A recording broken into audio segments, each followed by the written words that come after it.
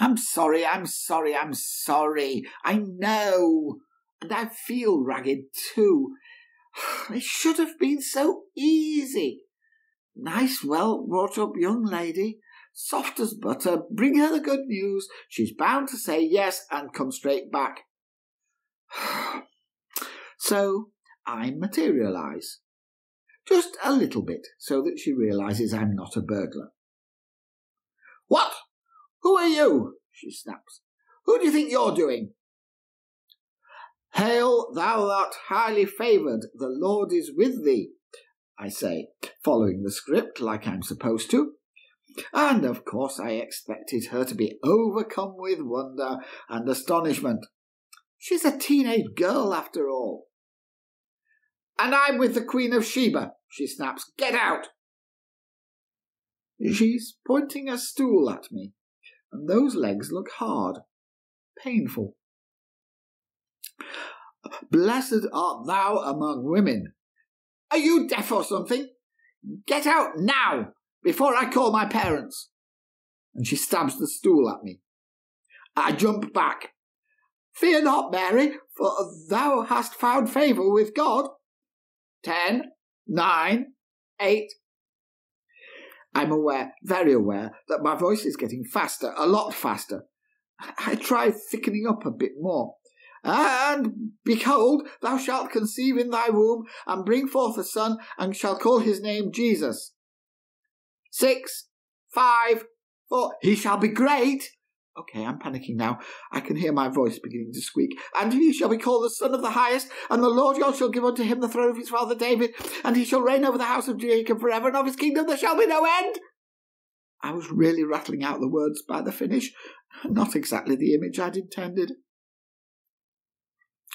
There's a pause. She stares at me. Okay, so when? Obviously not till after I'm married, but how long after? And does Joseph know he's getting a special kid? Phew. She's listening at last.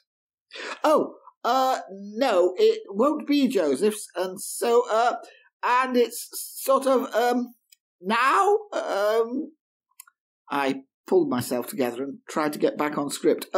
Where was I? Yes. The Holy Ghost shall come upon thee, and the power of the highest shall overshadow thee. Therefore that also that holy thing which shall be born of thee shall be called the Son of God. And behold, thy cousin Elizabeth, she hath also conceived a son in her old age, and this is the 6th month with her who was called barren, for with God nothing shall be impossible. She's still staring at me. I'm trying to avoid that stare, to look everywhere else. Well, mostly at that stool. Then she tilts her head. So I'm going to have a kid? Now? When I'm still a virgin? Really? And I explained this to Mum and Dad exactly how? And to Joseph?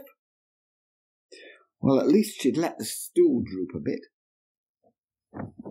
Oh, well, I've not been officially told, but I did hear, there's a story going round that, well, your parents already know, or have guessed, or will guess, or something. Anyway, they're sorted somehow. And Joseph, he'll be sorted too, no worries. Honest, it just needs your say-so. I suddenly wasn't as sure as I had been that I was getting that. Or not, of course.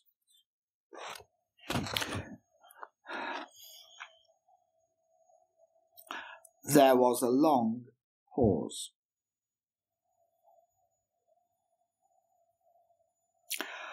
A very long pause.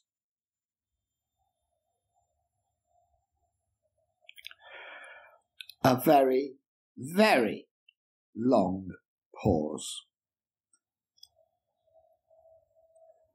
Mary's staring at me, steady as a rock. Then, okay, she says, let's go for it. Oh, there's a proper phrase, isn't there? Behold, the handmaid of the Lord, be it unto me according to thy word. That good enough? Fine. So you've got what you wanted. Get out, now. Yes, I feel ragged. All right? And now you're asking me to go back and talk to her again about escaping to Egypt? No way. No.